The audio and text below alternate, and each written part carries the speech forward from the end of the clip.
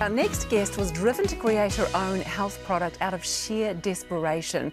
When she was 20, Hannah Cadwallader contracted a staph infection while helping a friend with some gardening, and nothing the doctors gave her helped. Welcome, Hannah. Really lovely to have you on the show. So how did you get the infection?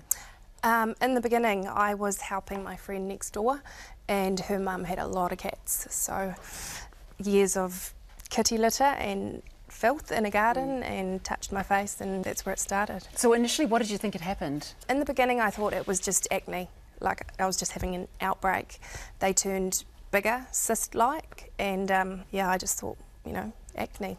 But it wasn't going away, and you tried everything, steroids, everything, yep. Surgical grade wash and everything. There's a picture of you on screen there. I mean, it was really, really very serious condition, isn't it? Definitely was. A month after I first had the first little outbreak, I went to the doctors because I got a scratch on my finger and my hand just swelled up, and I had this red line going up my arm.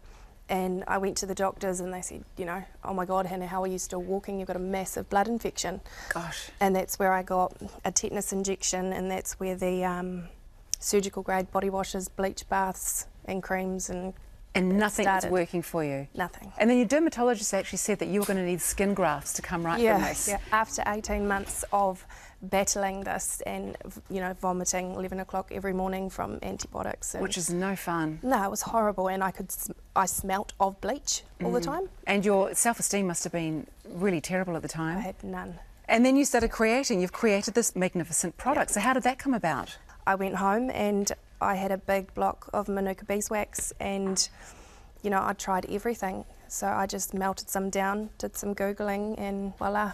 So you put this, you've come up with this Bumble Balm, so you put it on your face, and then what happened? What were the initial reactions? First, I just melted down the beeswax and burnt myself, so I realised I'd have to mix it with something to be able to put it on my skin. Good call, Hannah. I spent my benefit grocery money to make a big batch, and I, you know, needed to feed my kids, so I sold some on the Taupo buy sell page, and within 3 weeks, because people were finding relief with eczema and psoriasis and acne and all these other skin conditions, I was off the benefit after 3 weeks. Right, so eczema and all sorts of different things. So you obviously created, it's got coconut oil and almond oils, all sorts of different things. You've got a whole range going on now.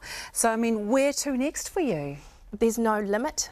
I'm not putting a limit on anything. I'm just going to keep going. I want to make, like, T-shirts with bumblebees on them. Everything. I'm not going to stop. Because it really does, it smells delicious too. And it's all natural ingredients. All natural, yeah. So you're not going to harm yourself putting this on you, are you?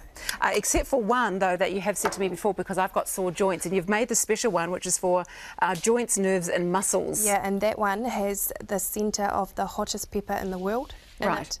So I need to wear a little ventilator when I'm making it, and, you know, be careful. Okay, so when I put this on my joints, which is going to help my joints, don't rub my eyes afterwards. That's what you're saying? Yep. Oh, fabulous. And the great thing about this is Hannah has brought all these packs in today, which we have some special little treats for our audience as well. So nice work, Hannah, and well done, audience. Hannah, thank you so much for joining us today. Thank you. Best of luck with your journey, and you're looking magnificent, so it's obviously working very well for you. Best of luck with success for your continued health. Thanks for coming in and sharing your story.